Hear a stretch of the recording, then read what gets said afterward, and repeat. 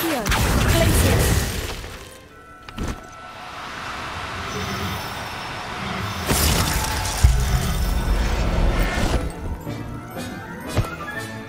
There. I'm not going to hurt you. Hello. Do you have a moment? Yes, but just the one, I'm afraid. Running the shop keeps me rather busy. I'm the new proprietor. Indira Wolf?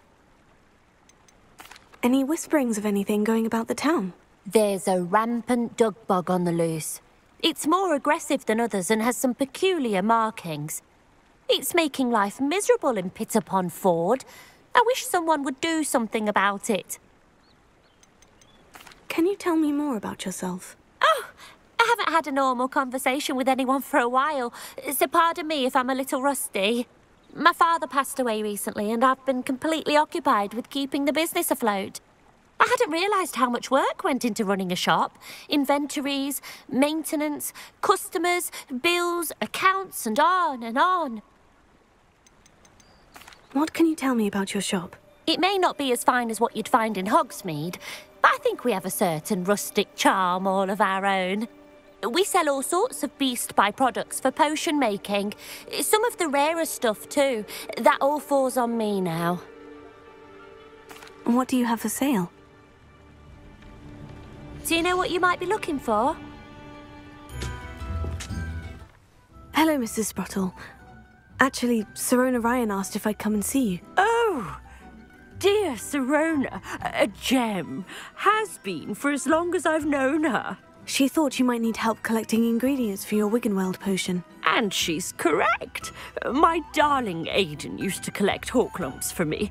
Since he died, my supply has dwindled. I'm sorry for your loss, Mrs. Sprottle. Oh, thank you. Love of my life. A bit lost without him.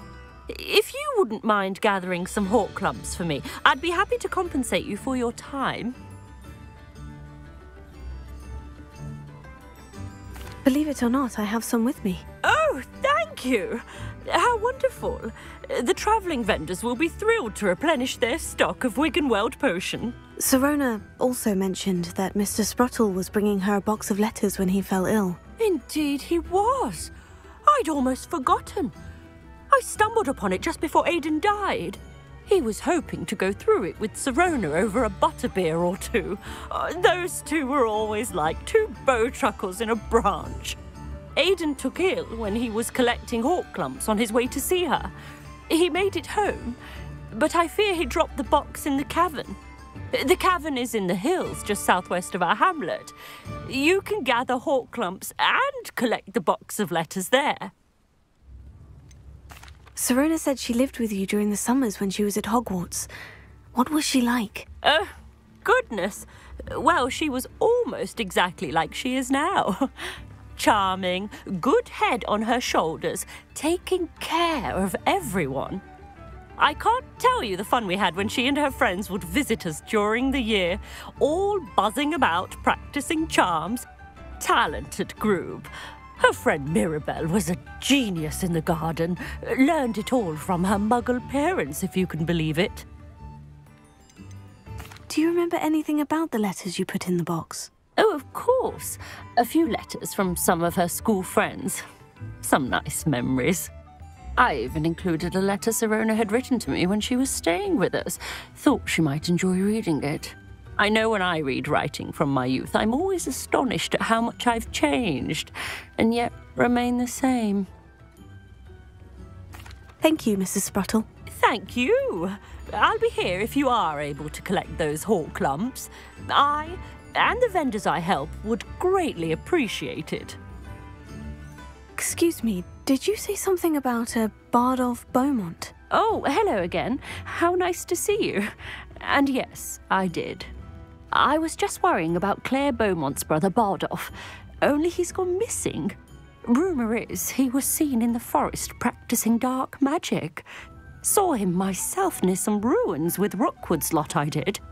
I fear he got himself into trouble with the Ashwinders, especially if he made them a promise he couldn't keep. I'd help search for him myself, but no one will risk encountering Ranrock's loyalists. They seem to be everywhere. Why would Bardolph want to get involved with the Ashwinders? Oh, he had a terrible run-in with Ranrock's loyalists. Changed him. He vowed never to feel powerless again. I think he sought the Ashwinders out to learn their secrets. Victor Rockwood, at least, seems somehow immune to Ranrock's loyalists. Do you think Bardolph may have simply run off? No. Bardolph's run that shop with Claire his entire life. He'd not give it up for anything. He swore he'd be back in a fortnight. My instincts are that he's been held captive, or worse.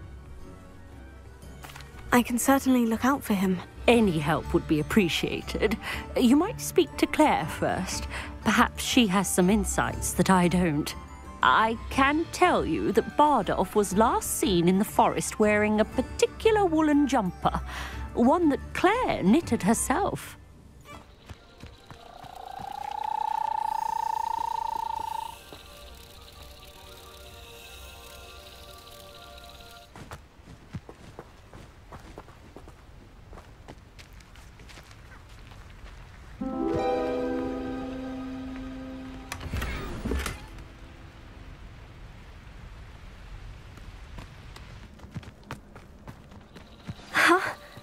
There they are. She wasn't making it up. Well, we've come this far. Miss Willardsea might get an answer about these butterflies.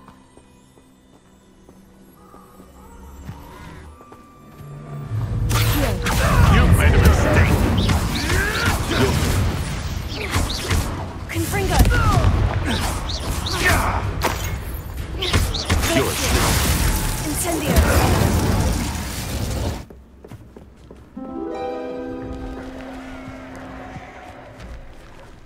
Well, look what we have here.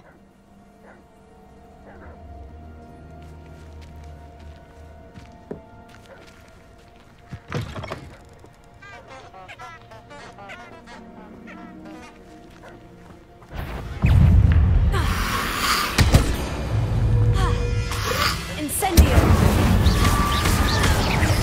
Confringo!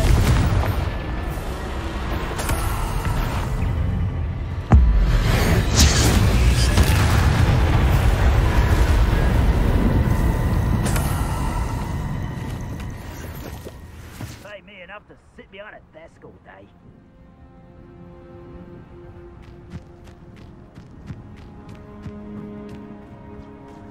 One of Ranrock's camps, exactly as Madame Beaumont described. You'll regret coming here.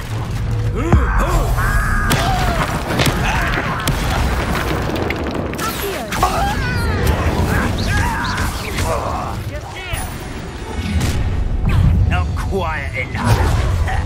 Such regret. Over here. Confringo! Glacier!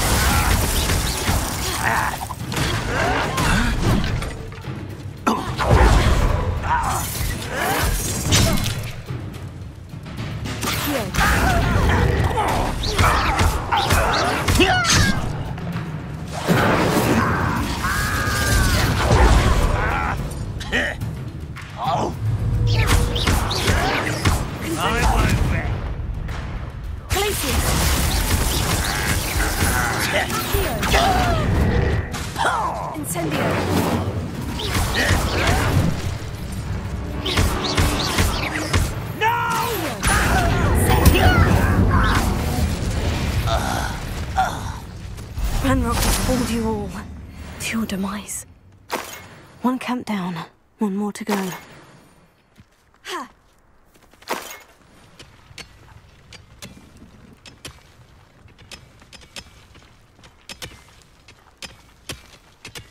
Big mill, you'll be slowed down, Betty. Light, and you'll be swift.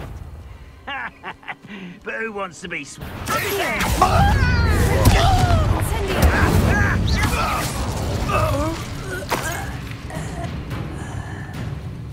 Hello?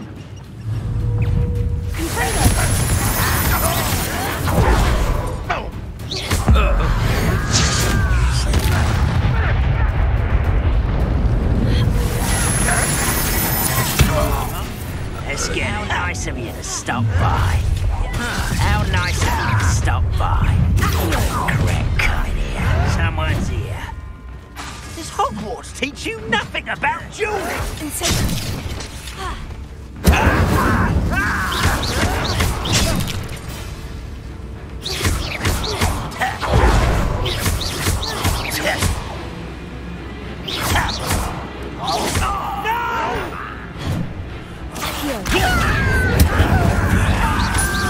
I won't rest. Dead. Fringo! Your blood's on Ranrock's hands. Both camps cleared. Madame Beaumont will be glad to hear that.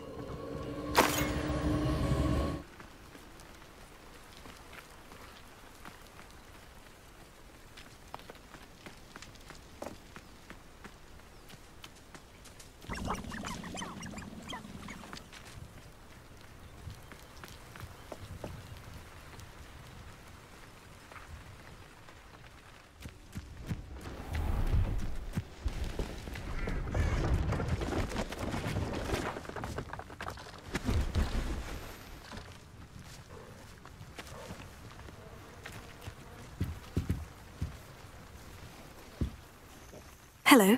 Do you have anything for sale? That I do, but what's a student like yourself doing out here? Got yourself lost, did you?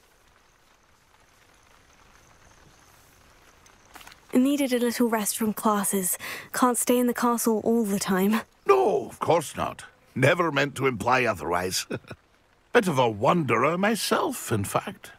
Name's Leopold Babcock, and I am indeed here to sell. Now, for someone like yourself who is also prone to wander, I cannot understate the importance of keeping some Wiggenweld potion on hand. I wouldn't dare set foot in a place like the Forbidden Forest without a steady supply. What do you say, my young friend? A measure of safety for the path ahead? Something to consider. Thank you for your help, Mr. Babcock. Aye, let me know if you see something you like. What do you have for sale? See if there's something you need.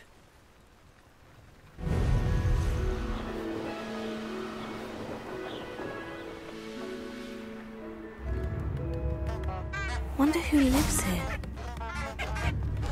Why, hello again! I do miss the bustle of business. Poor customers, afraid to venture out. Hello, Madame Beaumont. Good news. I was able to clear out Ranrock's camps. You cleared them out? How? I managed to catch them off guard. When my brother returns, this news will mean the world to him. You saved our hamlet, my young friend. This will not be forgotten. I fear for other hamlets, truly. Ranrock and his lot are unlike any goblins I've ever seen.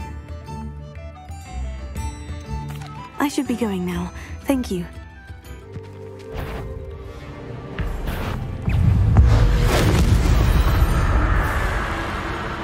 This could prove dangerous if I'm not careful.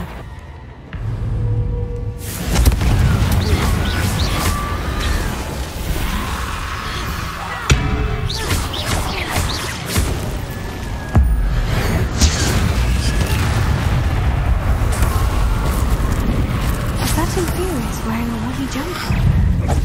That must be Bardolph.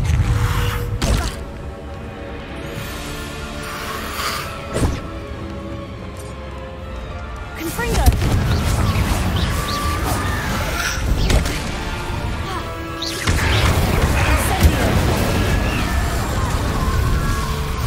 Confringo! Bardolph's woolen jumper. I'm not sure Madame Beaumont would want to know what really happened to him. Confringo!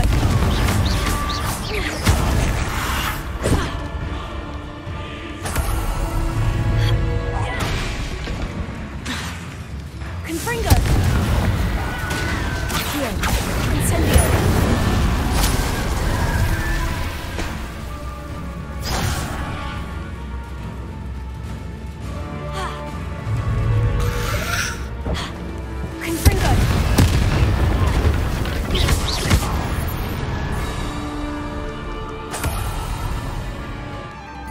Madame Beaumont? I believe I have some news of your brother. Bardolph? What do you know of my brother?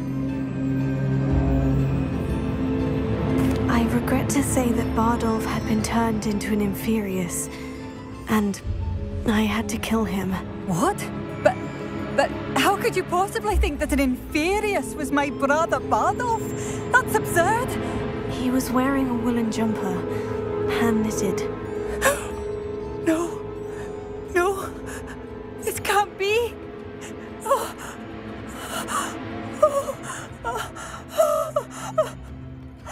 I'm truly sorry. I wish it had been better news. I wish you well, Madame Beaumont. What more could I have done? Oh, Bardolph!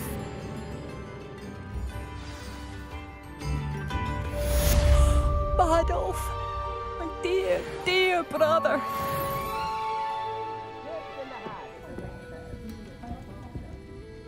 Hello, Miss Willardsey. Well, what happened? Did you find them? They led me into the forest and revealed a treasure. Oh, how lovely! I'm glad you were rewarded for your efforts. Perhaps one day I'll be able to bring myself to go into the forest. For now, I'm happy simply knowing there's something so lovely to see, should I dare.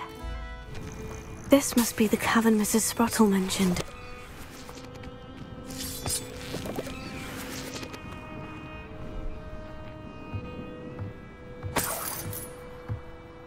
Gave the Horklumps to Mrs. Sprottle, but I still need to visit the cave to find Sirona's box of letters. Confringo!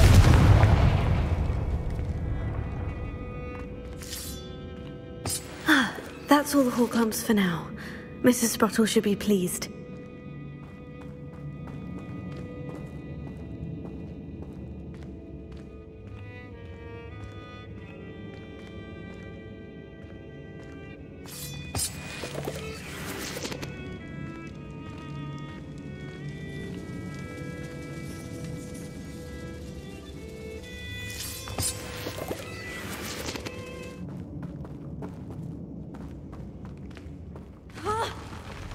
Either I'll have to fight that troll, or avoid it altogether.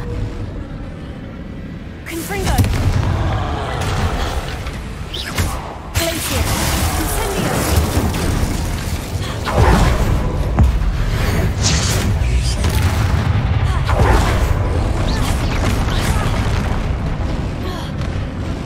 Glacier!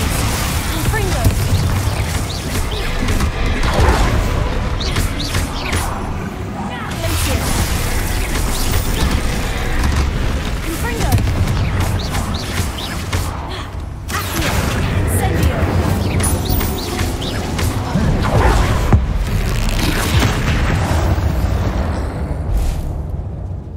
Should think they felt that in London.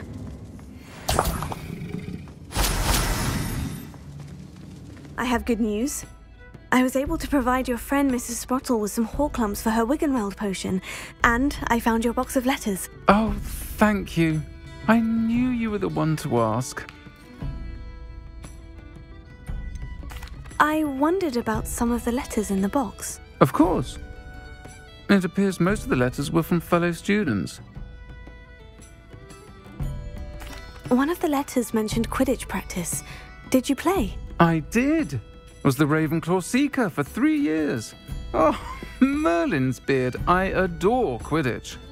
Nothing like the feeling of catching the golden snitch when your team's down by 140 points. I'll never forgive Professor Black for cancelling it this year. I missed cheering for Ravenclaw. I saw a letter from someone named Mirabelle. Is that Professor Garlick? It is. Still one of my dearest friends. I know she wouldn't mind you having seen that letter. She and I are of a similar mind, especially when it comes to young people. We believe experience to be an invaluable teacher. To borrow a phrase from Mirabelle, it's a joy to see anyone blossom, but particularly one who doubted they ever would. I spotted a letter from you to Mrs. Sprottle. You two seem to have a lot of fun together. We do. She taught me so much during my summers with her and Aidan. I shall be the first to admit that adolescents aren't always the easiest to understand, and not everyone was as kind to me as the Sprottles. But the depth of their kindness, and that of so many of my friends, got me through some challenging times, to put it mildly. I'm glad I could be of help. Mrs. Sprottle sends her best. Don't know what I'd have done without her and Aidan. Thank you, again, for helping her, and for returning this box of letters. It's nice to reflect on good memories.